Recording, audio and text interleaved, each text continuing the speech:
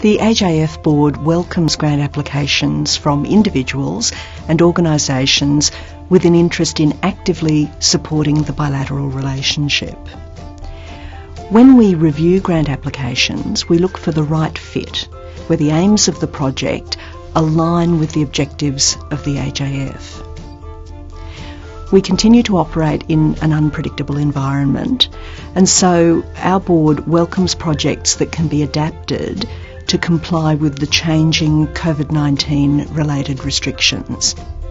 That means that projects that include travel or large public events would need to have a plan for alternative modes of delivery. Your application needs to identify how the project would establish or build on existing links between Australia and Japan.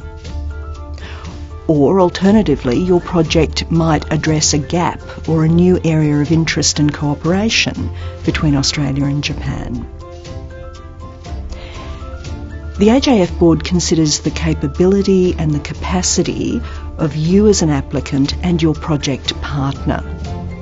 That means that you need to have a project partner identified, and you need to show that you have been in communication with that project partner. We'll look at your past achievements and your track record of successful partnerships. Finally, the board looks at the public diplomacy potential of a project. In other words, projects that engage Australian and Japanese audiences in such a way that strengthens Australia's influence and reputation. As you think about that, you also need to think about the sustainability of your project. AJF funding is for deepening an existing relationship or supporting a new initiative.